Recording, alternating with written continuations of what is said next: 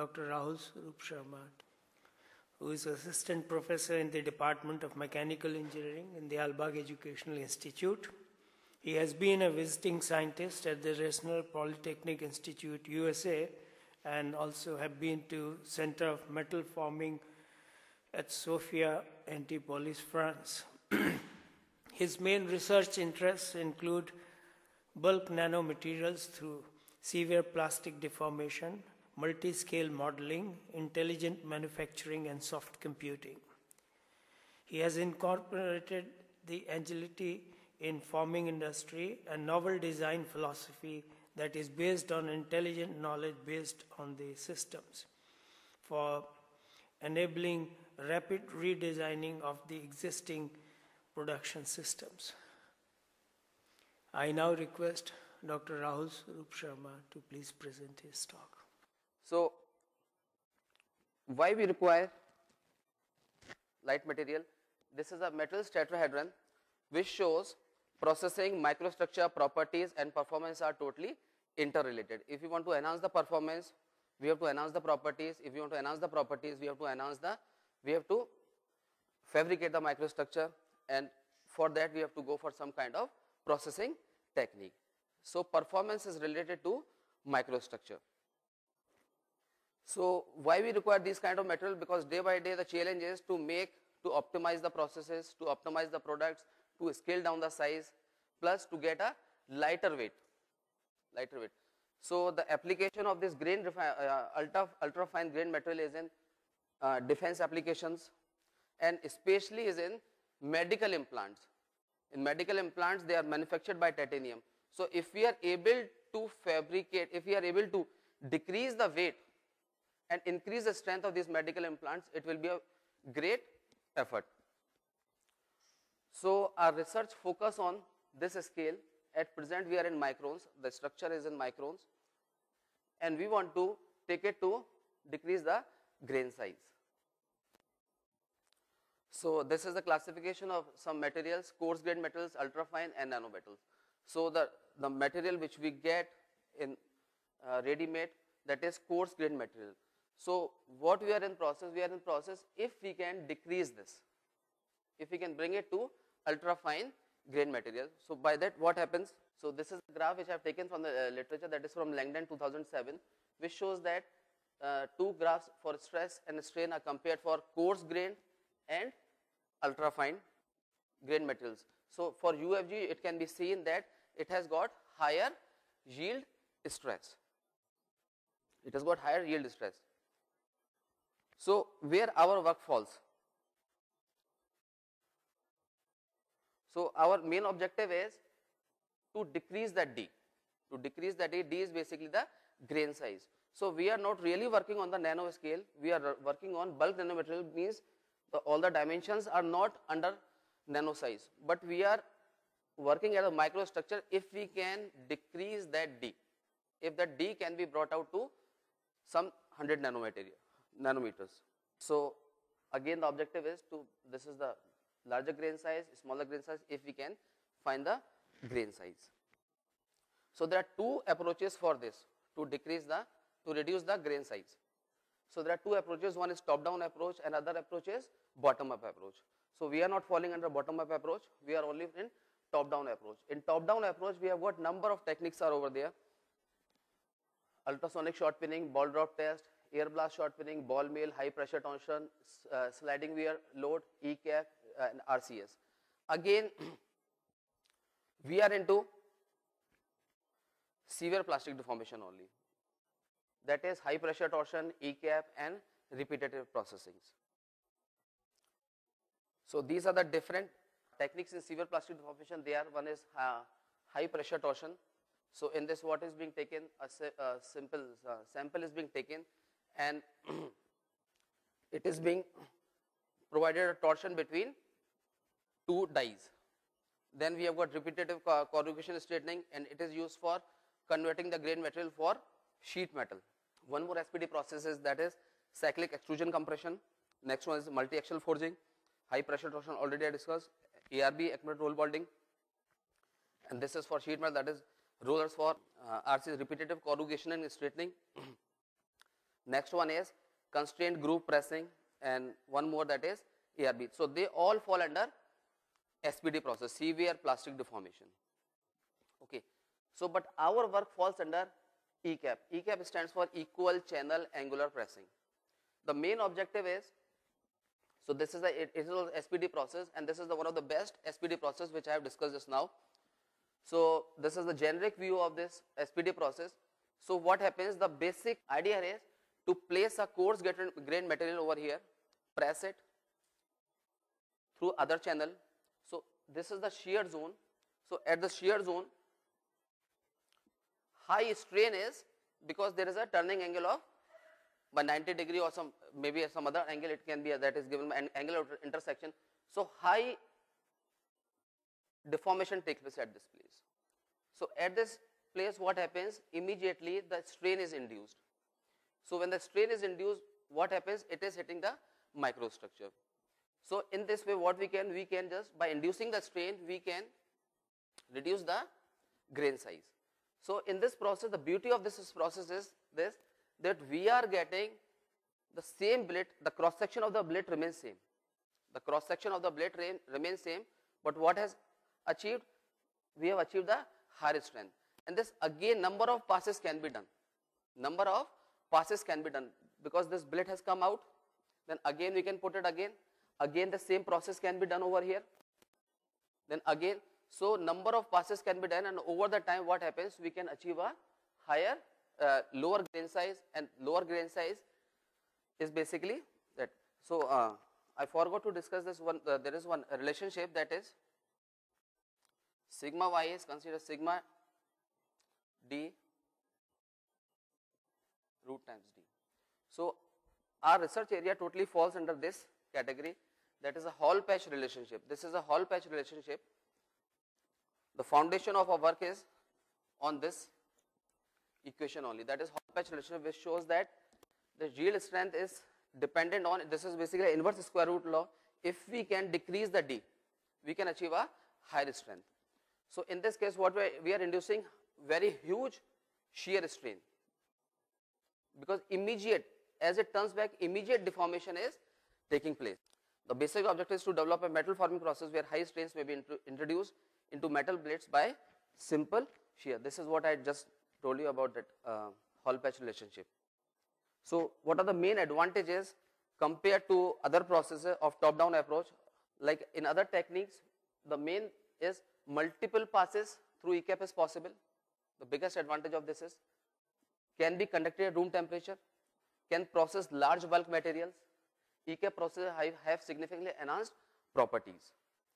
So I just discussed about that repeated passes can be done, pass 1, then we can go for pass 2, again that billet has gone again, then again we are getting a refined microstructure, then again third pass we can go for a third pass, then again we can go for a fourth pass. Now our research focus comes here, where our research focus is how to optimize this process, how to get a best process among this, because this process depends on number of parameters. The number of parameters are, you can see from here, one is in angle of intersection, the other is outer arc angle, third process variable is that is velocity of pressing. These are the three. Then the fourth variable is the friction at interface of this workpiece and die. So our aim of the research is basically which is the best angle where we can get the maximum change in shear strain. So whether it can be at size 0, whether it can be at this, or whether it can be at this. Because this is the relation on which this entire is depending, that is equivalent strain is given by this, and again angle of intersection and outer arc angle both are coming. So we can say the equivalent strain is a function of that just now I told you about this angle of intersection and the other, that is arc angle. Okay. One more process that can be done in this ECAP is we can follow number of routes, because we have to make sure that the grain refinement is uniform. If we are again putting again and again in the same direction like head and tail, then again head and tail, again head and tail, So, but again in that cases what is being shown in the results is that we are not getting a uniform microstructure. So, for to make it sure what we can do, we can follow different number of routes. That is just changing the orientation of the billet that is coming out, and again changing the orientation, then again it is putting it aside. This is one more variable that is in ECAP. So, this is the experimentation dies that we have doing at DI. This is these are the samples that we are getting out of it, and this is a very small concept that I have shown through a plasticine, just to convince you, because in this we cannot see the microstructure by these naked eyes, but here I just to show the concept how this shear of material is taking place. Just I have taken a plasticine, this was first pass, then again it was post, again we are getting more shear strain, then again in the third pass, then in the fourth pass this concept was shown just by through a plasticine. Okay.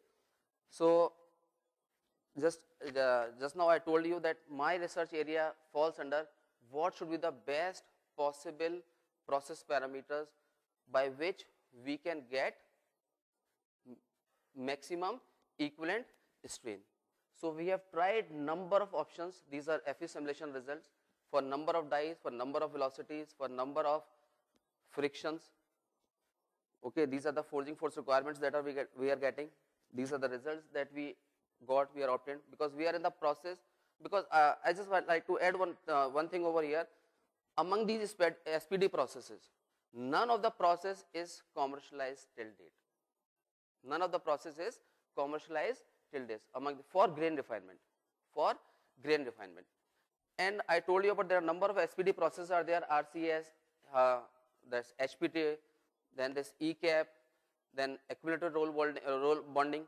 Among all these processes, ECAP has got potential for commercialization. The reason is that because in that we can put a bigger size of billet. In RCS we can put only sheet. In HPT we can put a very small sample only. But in this we can go for a commercialization. These are the results that I have taken from WellUp, just to convince you that this was the original specimen of copper. Yield stress of 80. After ECAP 2 passes, we are able to get yield stress 320 megapascals. Then after 16 passes this, and after 16 passes this. This was 14, and this was without back pressure, and this is with back pressure. So again, as our main aim of the research is to commercialize this process. Okay, because again and again we are putting 10 mm, 20 mm, and if we are again repeating 16 passes, 20 passes, what is going to happen? It will be very much time consuming. So if we can redesign this ECAP process, that in one go we can achieve higher strain rate, because in this case we will get some strain rate 1.15, then again we have to pass it, then again we have to pass it. So why can't we design some kind of process in which in one pass only we can get a strain of 3.45? So whether this is best, or which one is best? These are some proposed designs that we have discussed. So I'll show it here, that 2 ton ECAP that we have tried this, and this has not been reported. So this is the FEM simulation for ECAP 2 ton. This is a concept, because in the normal ECAP only one pass is given. Again in this, in a one through we are getting double, 2 passes we are getting again. But the problem is this, in the billet get fixed. For getting it out, what we have to do? We have to put one more billet, then the first one will come out. Again we have tried, because till now the angles that has been proposed even in the literature are this or this or this, 105, 130, 140, 150, like this. But again now recently we have just designed this one more. Why can't we have this kind of? And really we have got a very good results for this. We have taken a 65 degree, and this is a pass 1 result. We are able to achieve 2.1 equivalent strain. This is for pass 2. We achieved 3.7. In pass 3, we achieved 5.5 for this.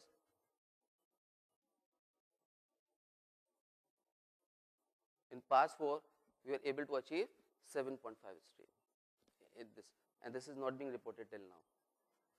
One more, this is the 4 passes complete results for 4 passes. For the 65-degree, first pass 2.1, that just it's a repetition at one place. Then second pass is there, 3.7, then the fourth one, and then the next one.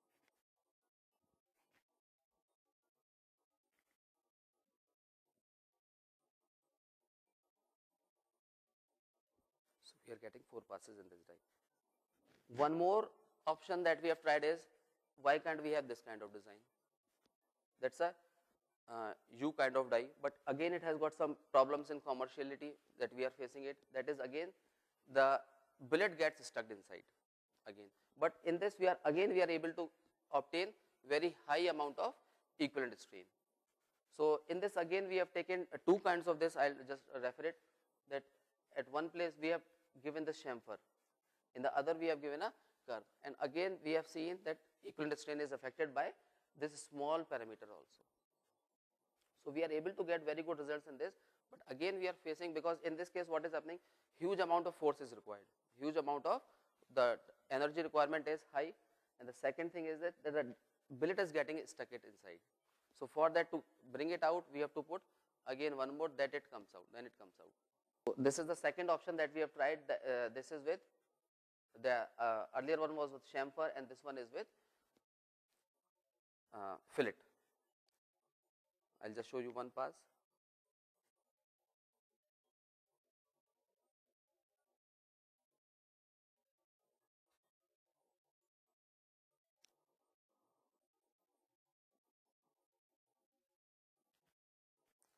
This is one more we have tried, is this, we have used rectangular billet, because in the literature we have seen only square billets or circular billets, and this effect has also been studied here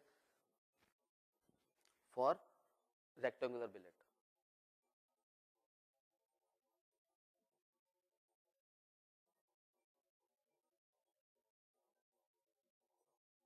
So in this case also we are getting higher amount of strain, but all the passes are not being attempted till now. This is one more, this is an enhanced version of 2 ton. We have given a 4 tons, 5 tons, and this has got, because what I told you just now, none of the SPD process is commercialized. So for commercialization, what has to be done, that we have to make some, we have to basically increase the efficiency of the process, basically efficiency of the process, how fast we can get the product. So just to reduce the number of passes, because that microstructure refinement is depending on number of passes. In industry, you cannot expect that again and again you are repeating the same process. So again, this is one more complicated die, and we are getting this die fabricated. So because through simulation we have arrived some good results.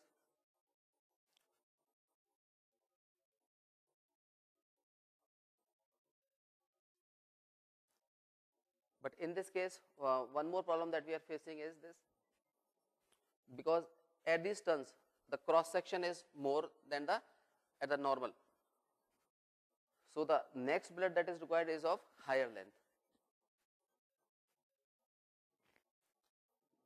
This is a, till now what I was saying, that was only 2-dimensional dies, and this is again this is a 3-dimensional variant that I am showing, because we have given in 3 dimensions.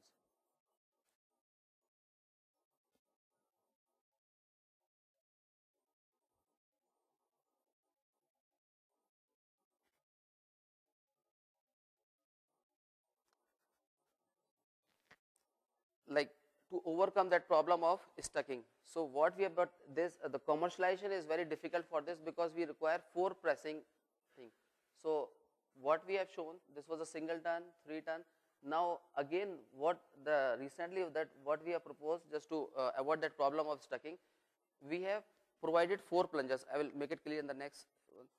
So we have provided plungers at 3 places. Now the second plunger comes into force, then the third will come into force, then this fourth will come into the force. So just to overcome that problem of stucking, but commercialization of this is quite tough, because we require 4 prime movers. This is the finally it comes out. So these are the results that I have just discussed. Ki what is the effect of different angle of intersection, angle of outer arc angle. So for various velocities, for various frictions, this is what. Now this is a total novel idea that we are proposing, is because up till now whatever I have shown, again that is a discrete process. It is not a continuous process. Discrete is in sense that we will get one billet only at a time. Then again we have to feed other billet. Then again we have to feed third billet. But again that also creates a problem in high production rate. So this is the more recent idea that we have proposed, is if we can have a continuous feeding in E-cap. So this will be the E-cap die, this will be the rollers, and we will be feeding the continuous bars through these rollers. So this video is quite time consuming, it's very high, because feeding it very slowly, then it will come inside and it will take a turn over here. So this is a recent idea that we are putting just for the sake of, not for the concept of microstructure, but the sake of the commercialization of the process. Because that remains same, that hall patch problem remains same, but just we have to enhance the commerciality of this process. So this is just to convince you all that how this field is coming up, because in outer circle what is that bottom up approaches are getting more popularized, but these top down approaches for getting nanomaterials, bulk nanomaterials, is also getting a very good prominence, and this can be shown by number of conferences, number of committees, and number of the proceedings to see. And this is a recent conference that has been happening on nanomaterials by severe plastic deformation. Okay, so the conclusion is there. Conclusions are, a new discipline of metal forming technology is being born, because in the beginning of the lecture I told you it's a merging of manufacturing process and material fabrication for reducing the nanoscale size for devices of any material. This is the usefulness of FE analysis, developing practical E-cap process demonstrated in the talk. A dominant experimental process is E-cap in terms of deformation. E-cap refines grain structure without changing the billet dimension. This is the beauty of this process, because the billet can be used for production of anything. It can be a fastener, it can be medical implants, or it can be anywhere in aerostructures. E-cap can reduce grain size to sub-micron range, even nanometer range, depends on number of parameters that I have put asterisk. Grain refinement depends on angle of dies and rotation of billets along with strain. Strength of material increased with each pass. Large equivalent strain is achieved in modified E-caps. Modified E-caps that I have shown you, 65 degrees, 2 tons, 3 tons, 4 tons, there we are achieving higher equivalent strain, and continuous process are most likely to find practical application. That last one that I have shown. Thank you, sir.